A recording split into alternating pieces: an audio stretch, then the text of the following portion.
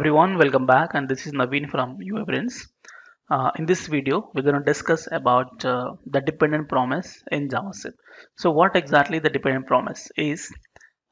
You will be having a multiple promises, like you're going to fetch data from a server and you're going to push it to some other server, and from there you're going to process some other results. So, one promise is dependent on another promise. So, this result is dependent on a previous processing result. Okay, so in this case, so how to call a dependent promise uh, so in JavaScript. Okay, so let's start the dependent promises concept in JavaScript in this video. So here I have a plan of dependent promises. To understand more clearly on dependent promise, let's take like this. So as a student, if you wanna apply for a job, so what is your first goal? First, you have to do any project on UI developments. Okay, if you do a project on UI developments, then you will be eligible for attending a technical round. And in technical round, you have two things. You may clear, you may not clear. Correct. If you clear the technical round, then only you can carry forward for the manager round. And there are also two choices. You may clear, may not clear. If you clear the manager round, then you can go for the HR round. So HR round can be clear, cannot be clear. If you clear, you will get the job. Okay, so it starts from first promise, that's called to project. If you, it's possible, right? You may do the projects, you may not do the projects. If you do, then only go for technical round. If you finish, then only go for manager round. If you finish, then only go for the job. So let's make a four dependent promises. Okay, the very first one is do, or let's take a build projects. You have to build a project by yourself, and then if that is done, you can attend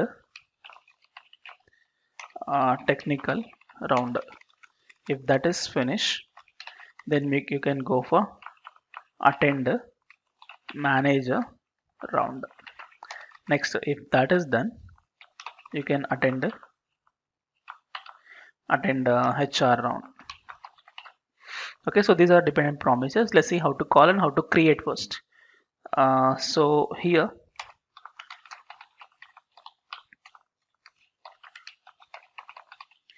dependent promises in JS.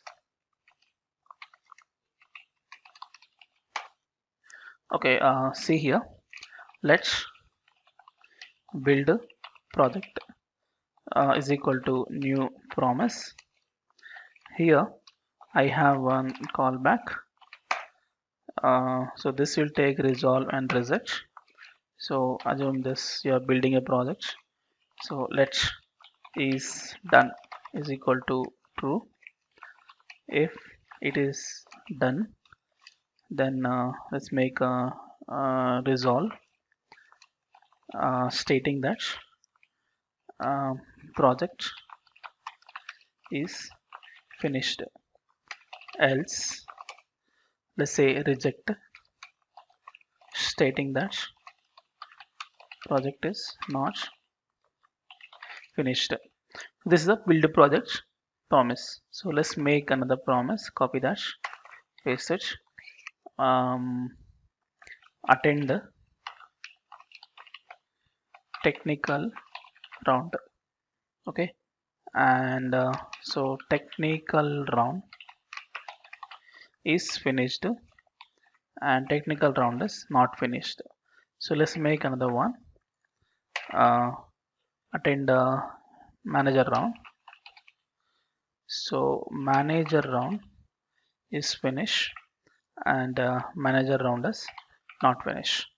Next, another one, last one, copy, paste, attend the HR round.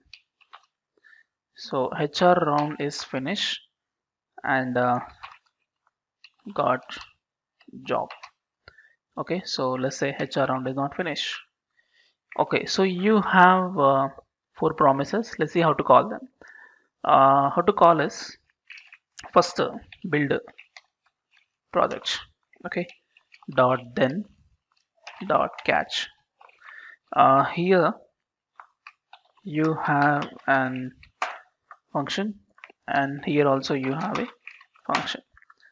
So build a project, then if the build project is successful, then you can go for technical round. So I just say attend the technical round dot then again dot catch.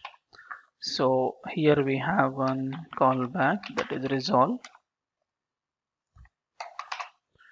and here also one callback, that is reject. Okay, if technical round is successfully finished, then you have to go for attend the manager round dot then dot catch, like this, and here also manager round. So once manager round is successful, then you can go for a HR round. So let's say attend the HR round dot then dot catch. So here you will be having a callback, here also one callback. Okay, fine.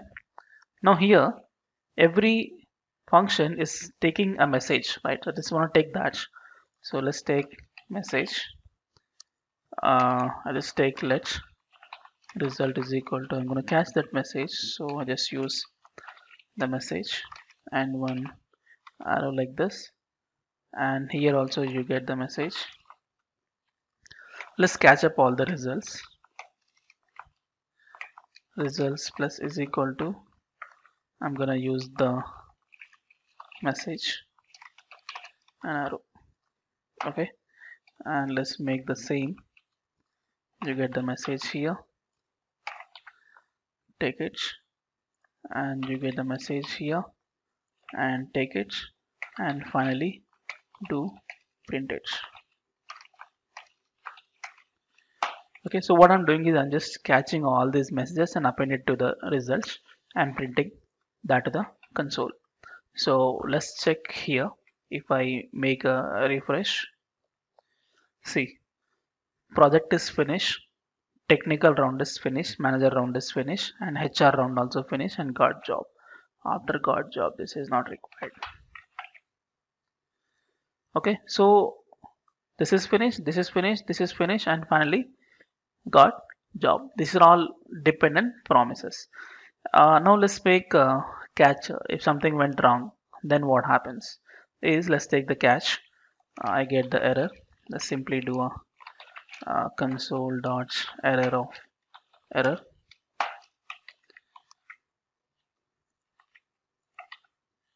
So here also and here also.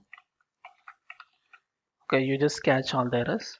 So now how to get errors is, let's do one thing.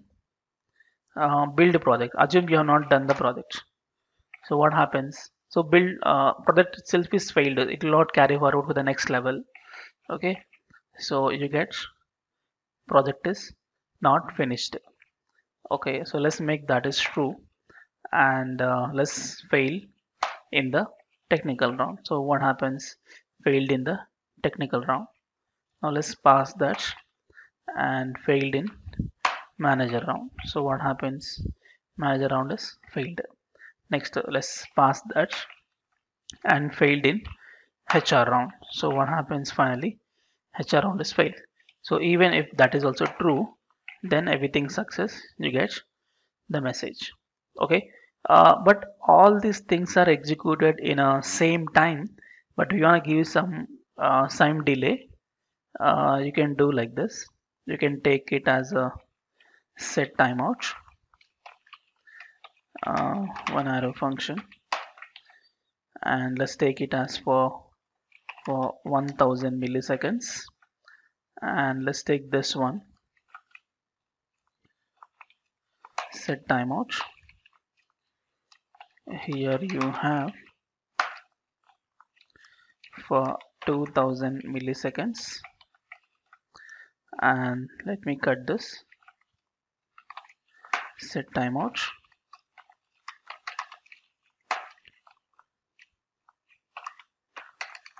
So this is for 3000 milliseconds, and the last one, set timeout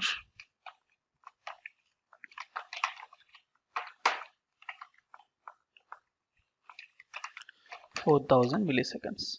So each is having its own time delay, and so one after the other it executes. So let's check, refresh.